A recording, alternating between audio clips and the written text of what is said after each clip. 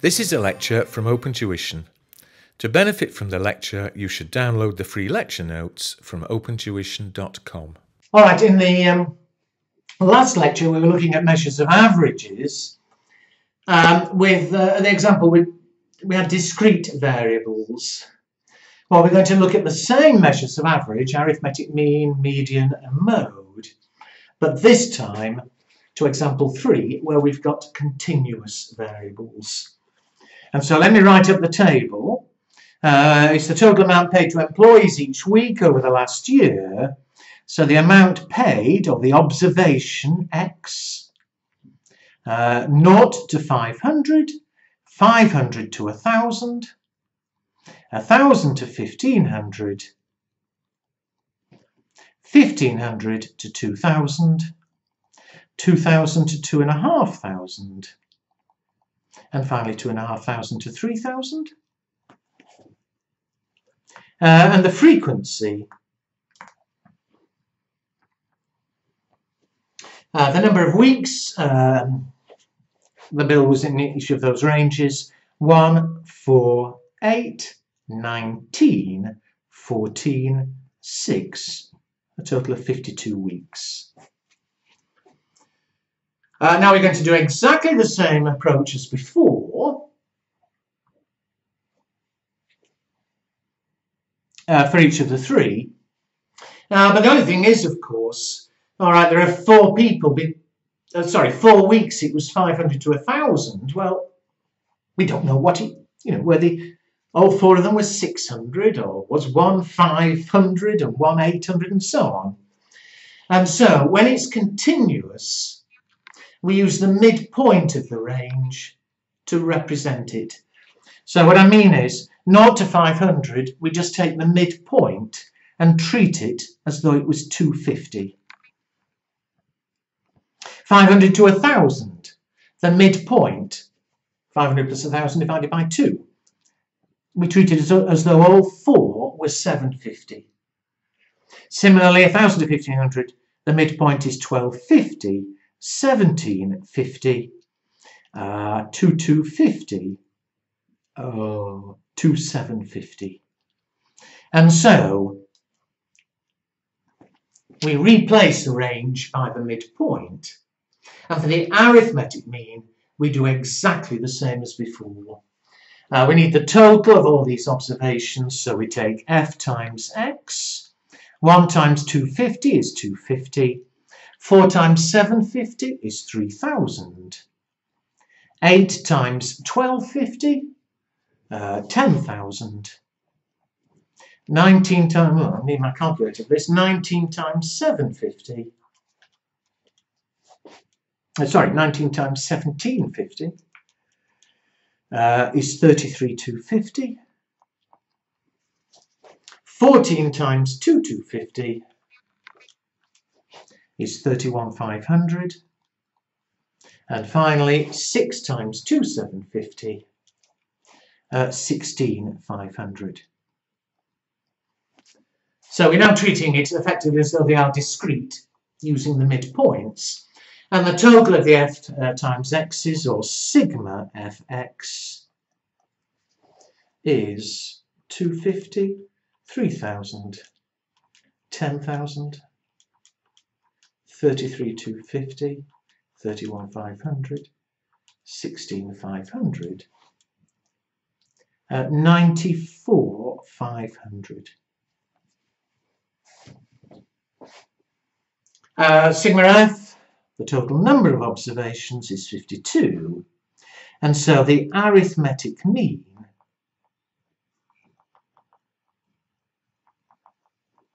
or x bar, sigma fx over sigma f, 94,500 divided by 52 gives me 1817. These are all dollars, by the way. 1817. So there's the arithmetic mean. Again, I should have said this earlier, but don't leave silly answers. We can all make silly arithmetic mistakes, but obviously the average must be somewhere between 0 and 3,000. If you got 18,170, it should be perfectly obvious you'd gone wrong. Anyway, apart from it being bigger numbers, it's no different really from before. Just remember, we use the midpoint to represent the range. The next one, the median.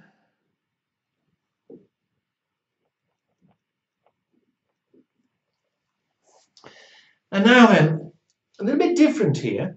We've already discussed what the median is. It's the middle or the central observation if they were all arranged in order of magnitude. Well, there are 52, so it's the value, if you remember, of, well, n plus 1 over 2, so 52 plus 1 over 2 is the 26.5th observation. Now that's not the median. We're saying if we did arrange them all in order, how many dollars would the 26.5th observation be? Well, let's look back at the table in the same sort of way as we did before. I don't need this information anymore.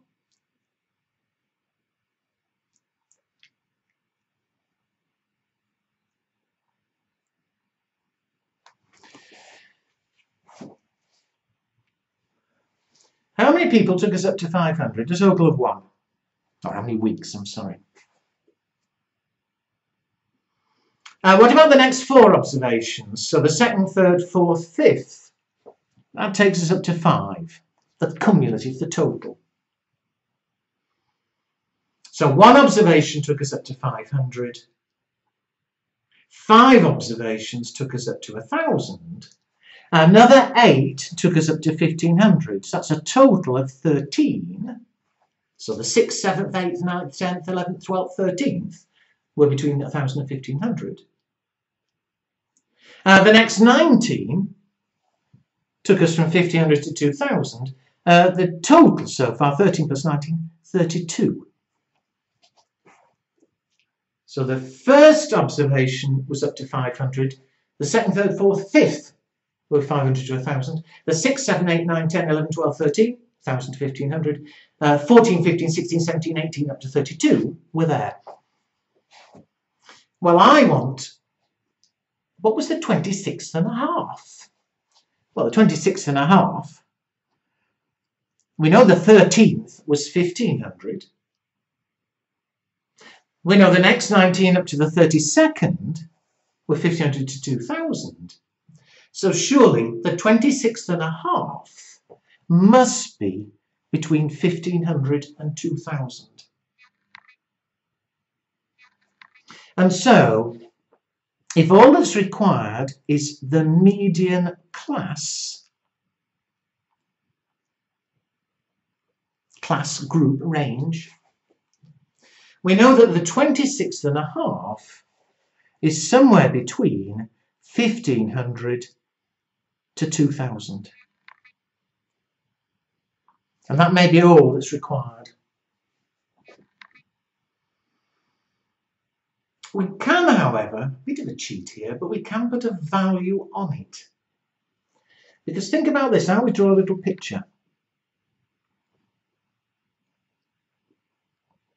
We do know that the 26.5 observation is somewhere between 1,500 and 2,000. If you look back at the table, we know that the 13th observation took us up to 1,500.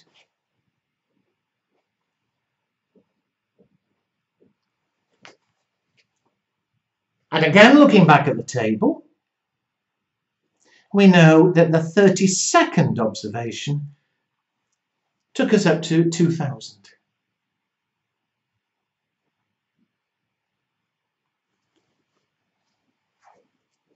And we assume, and it's a big assumption, that these 19 observations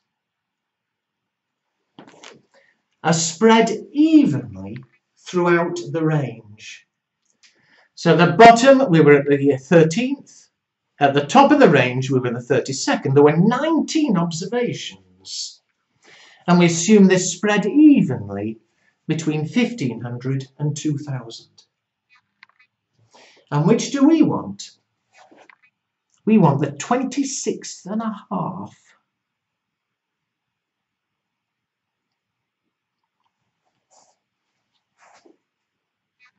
And so we apportion.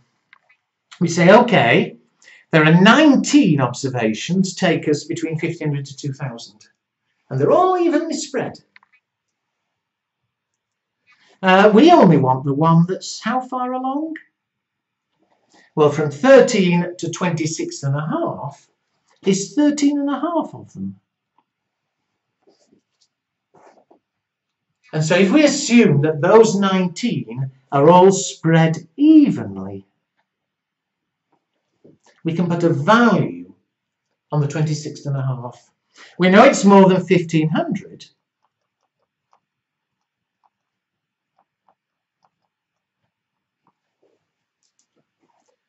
But we say, well, we want to know it's 13 and a half along, when in total, from that distance of 500, is 19 along.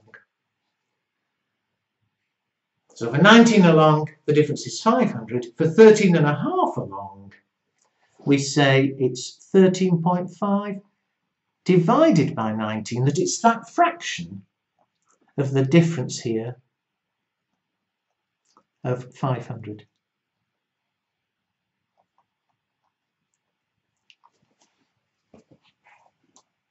And what does that come to? 13.5 divided by 19 times 500 is 355. Plus 1500 gives 1855. Let me check my arithmetic. 13.5 divided by 19 times 500, 355, plus 1500, 1855. So there we are. So it is that bit messier. And do check what's required. It may, if you just want the median class, then there's your answer. It's somewhere between 1500 and 2000. If you are required to put a value on it, well, if you need, wind back and listen to that again slowly. But we do apportion the way along, as though they are all spread evenly.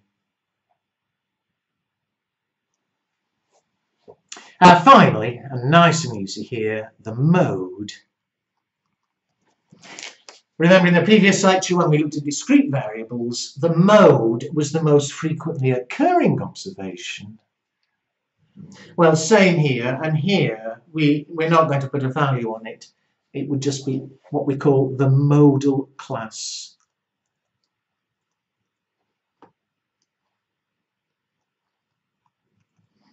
And what I mean is, looking back at the table, for each of those classes or ranges or groups, which was the most common, the most popular? Well, the biggest frequency was 19. And so the most popular group or class is, as it turns out again, 1500 to 2000.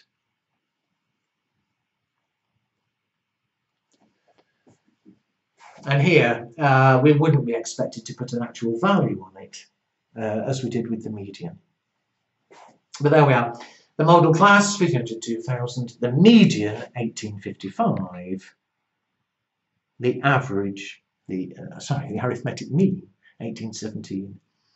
Now, before I leave this chapter, not this chapter, sorry, before I leave averages, and then we'll turn to what we mean by dispersion. As to why we've got 3 averages, in real life it very much depends what we want it for, what we're doing.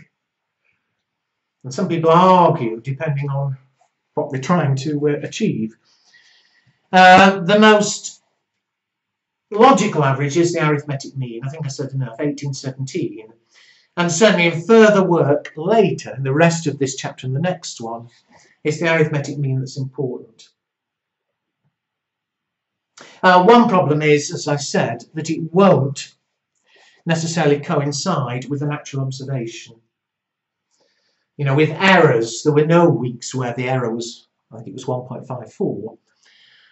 Even with these ranges, there might be no weeks where we paid an actual 1817.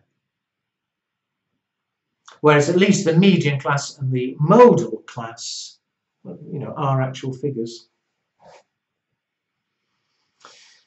And the other thing, though, it depends how people are using them. You see, suppose instead of being the amount paid each week, suppose the figures in that table are the amounts paid to each employee. You know, some employee or one employee only got paid somewhere between 0 and 500.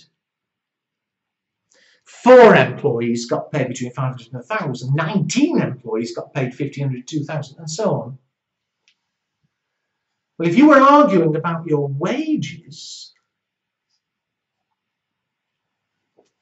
you might say, well, I've discovered the average wage is 1817. I'm only being paid 500. I want to be paid more. Fine.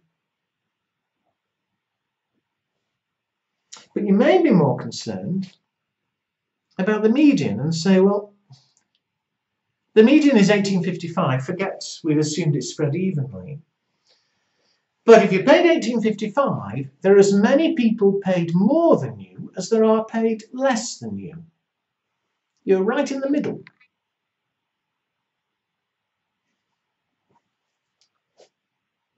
And what happens, suppose these were wages to employees, and one was paid, you know, the senior manager was paid 20,000. Well, sure, that would push the arithmetic, let's say 200,000. If there was one person paid 200,000, that would make the arithmetic mean quite a lot higher. And yet I'd argue, well, there's no way I'm going to pay you the average just because the senior is paid 200,000. Look at the median. That's the middle. As many people paid above as below. I'd argue the median was more relevant. Or possibly the mode. Oh, all right, there may be one person paid 200,000, but the majority are paid between 1,500 and 2,000. So it's different ways people argue about, you know, what they want the average to mean. And that's why mean and median and mode appear. But again, the important one is the arithmetic mean, because that's the one we'll use in further work. Anyway, I'll leave averages there. For the rest of this chapter, in the next lecture, we'll look at measures of dispersion.